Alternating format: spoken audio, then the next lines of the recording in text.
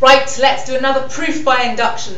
This time we're going to prove that for all natural numbers n, n squared plus n is even. So we're going to prove that for all natural numbers n, n squared plus n, n squared plus n is even.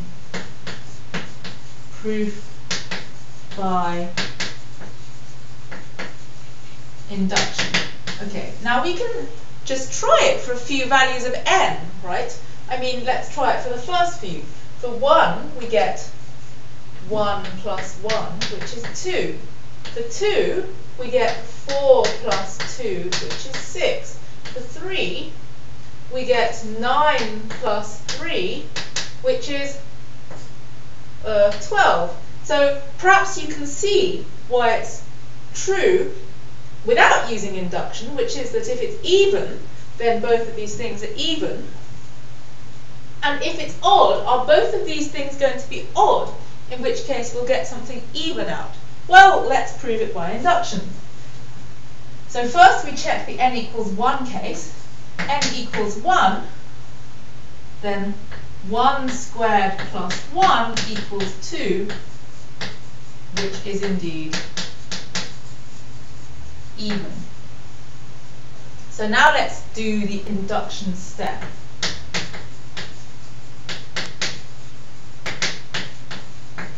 So we assume that it's true for n equals k, so that that's k squared plus k is even. And what we want to do is show that if this is true, then the next one up is true. So we want to show what's the next one up. Well, that k plus 1 squared plus k plus 1 is even. Well, what is k plus 1 squared plus k plus 1?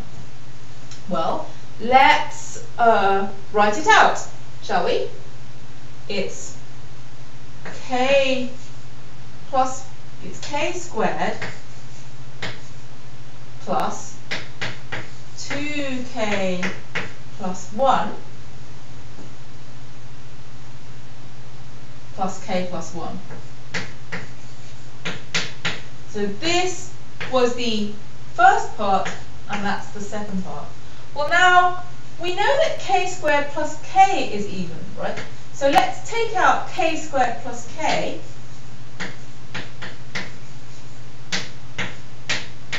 We're just going to rearrange things a bit, and then what do we get left? We get 2k plus 2. 2k plus 2.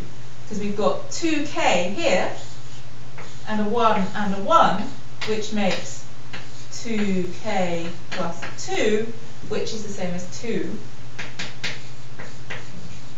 plus 2. So this is the same as that, I hope you can see. But look, this part is even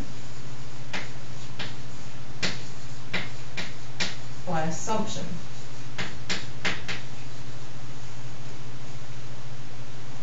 This part is even because it's 2 times something is even because it's divisible by 2. It's obviously divisible by 2.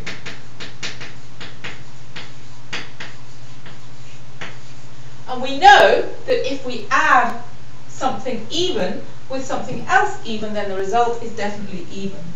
So the right-hand side is even, hence the result is true for k plus 1. For n equals k plus 1, so by induction, it is true for all n in the natural numbers. I'm going to put a little box to signify the fact that we're done. So let's just recap what we did. First we checked it was true for n equals 1. Then we said, suppose it's true for n equals k, then it's definitely true for n equals k plus 1. So we've done the first bit, and then we've done the step, we've done the starting case, we've done the step, so we've done it for all n in the natural numbers.